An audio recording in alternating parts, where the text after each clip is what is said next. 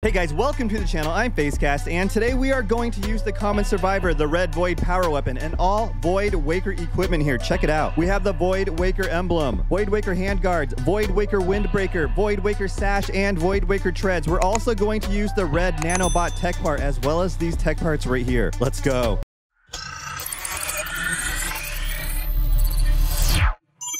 All right, here's the daily challenge. Get 2 random Evo weapons to start and learned skills -1. So we're going to have 1 less skill here, but we're going to start with 2 Evo skills. And as you see, one of them is the Caltrops. And I have the red nanobot equipped, so let's frickin' go. These spikes will cause the enemies to bleed out. I was trying to see if I could find 2 Caltrops. Unfortunately, I can't, and it's giving me just a bad selection here. I'm going to grab the soccer ball. Voidwaker handguards will insta-kill enemies below 20% HP. And when that happens, you will see these red marks with those little skulls right there. And here comes an elite at the 30-second mark. Let's kill it. Get it, Caltrops. Get it, magnetic rebounder. And we just wasted it. But as you see here, Voidwaker handguards are just insta-killing enemies all over the map. Zombies are incoming. Let's go. Let's get them with our black holes. Let's get them with the Caltrops. And let's grab more high power bullet. Oh gosh, look at all of these balls flying in the air. The enemy really thinks I'm going to approach them. I'm just going to stand here, let these pink balls fly around me. And as you see, we're in some type of berserk mode. We're like yellow right there. When we get hit, we turn into some type of berserk mode right there. But when our health goes down, the Voidwaker windbreaker will put us in another type of berserk mode, and we will automatically heal. One thing you might notice about the Voidwaker windbreaker is that you essentially have 4 lives. Once your health goes down, it will rapidly heal you, giving you an extra life. And then once you die and revive, it will do that again. So there are 4 lives right there. However, the Eternal Suit will revive you twice and also give you an attack and speed boost. Let's grab this magnet. We're getting approached by this giant elite right here, this giant spider looking elite. Let's kill it. This thing is pretty strong. It's hanging in there. Get it, buddy. Get it. It's not leaving me alone. It caused a little bit of damage there, but we finally got it, and we're only going to pull 1 thing from its chest, the high power bullet. Now we are getting approached by higher HP mobs. Unfortunately for them, we have the Caltrops equipped with the red nanobot tech part, so there's nothing they can do. Like, I can't even see them on the screen. They left. They're scared. They ran away. Where is everyone? Why am I here alone? Zombies are incoming at the 3-minute mark. Finally, some company, so I don't have to be alone anymore. These pink balls are a little dangerous. I don't want them to hit me. They will take my HP down. Now, my HP is significantly lower than it would be because I typically use all red S-grade equipment. This time, I'm using excellent and epic, so it's a little different. And here comes a boss at the 4-minute mark, the sapper worm beta. Ow, it hit me. That hurt, guy. That hurt. Why did you do that? But we are now in berserk mode. Check this out. We are going to rapidly heal. One thing I don't like about that, though, is that we don't have a boost after that. We don't have a boost. We don't die, revive, and get a boost. We just die and